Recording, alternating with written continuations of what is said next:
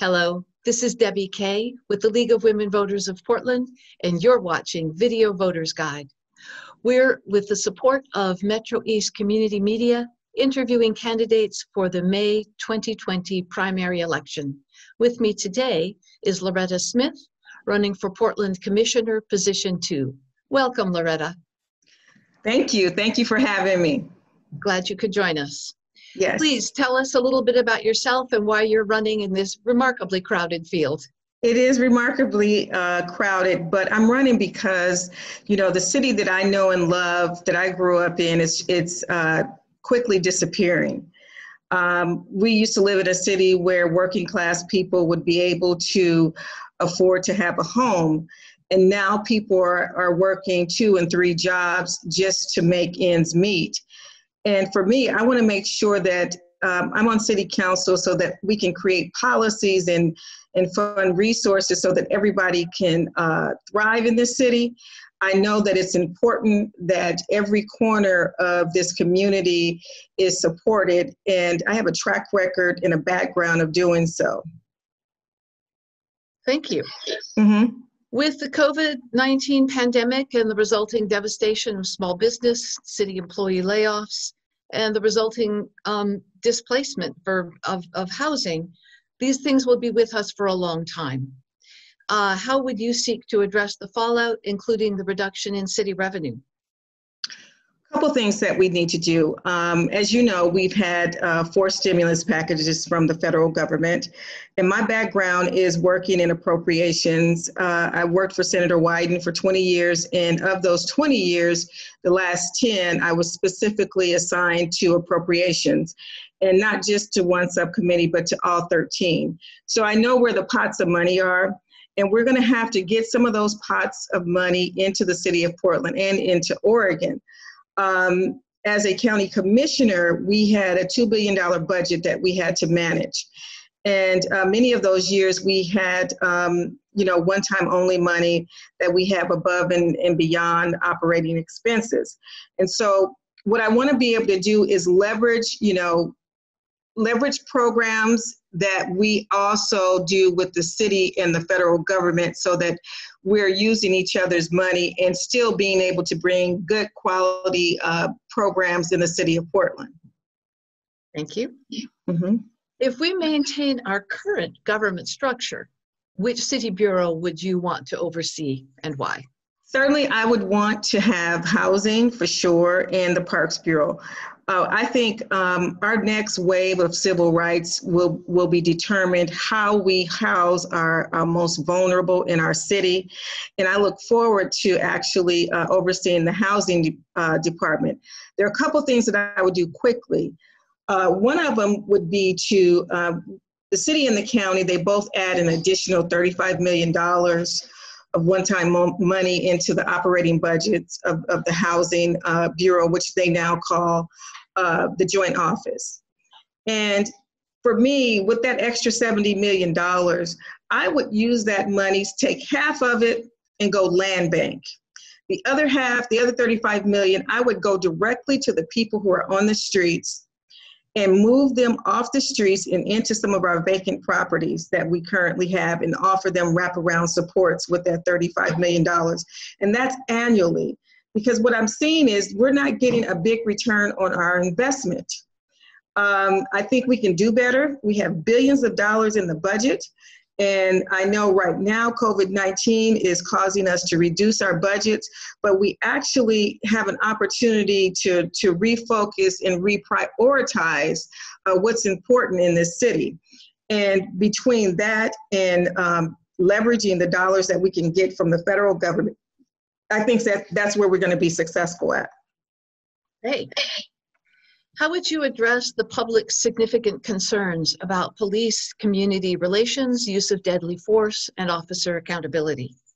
There is no question that we need police accountability in this city. There is no question that we need a different strategy in how we deal with protests and how we deal with police-involved shootings, particularly of communities of color and residents who have mental health issues.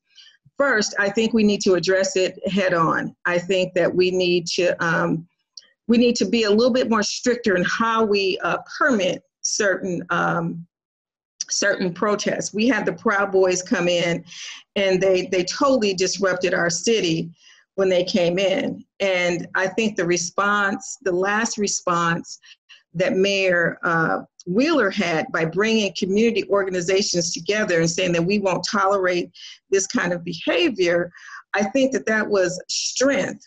And that strength in numbers allowed us to have a real peaceful protest when they came.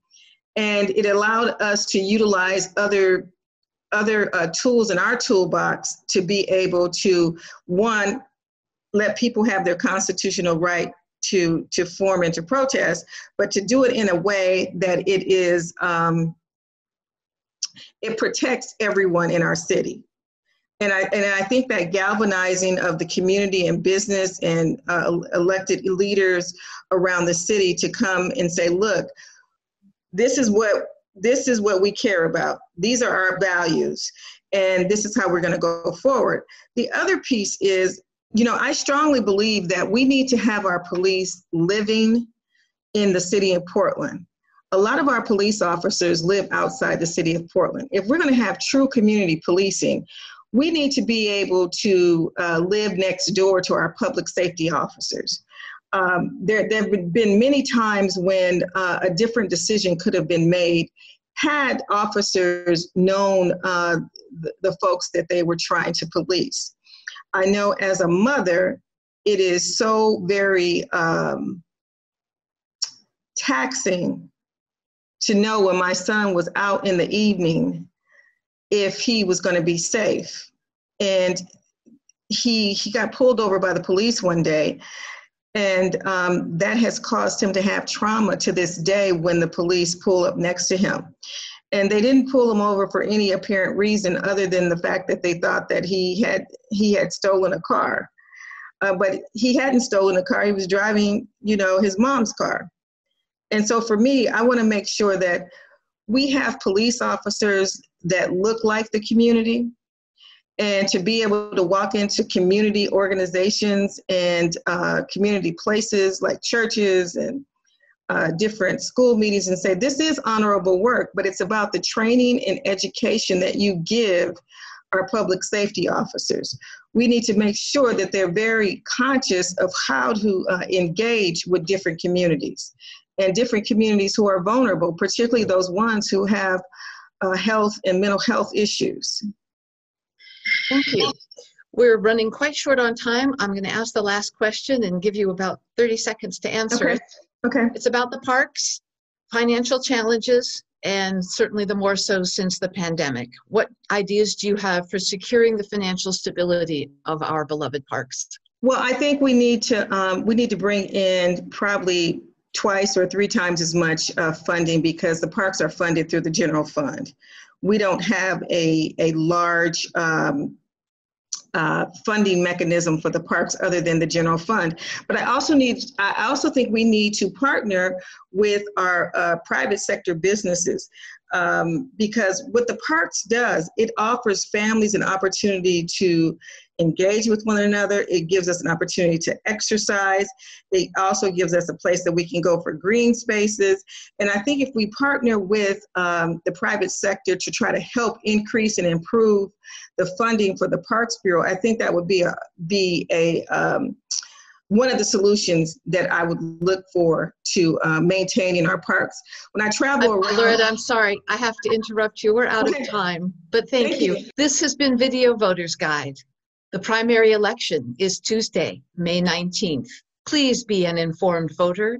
Visit vote411.org for information about all the races that you're voting upon, and exercise your right to vote. Thank you for watching.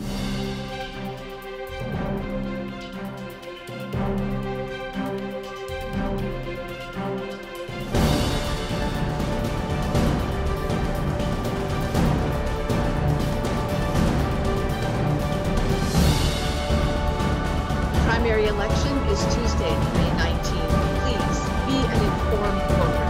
Visit vote411.org.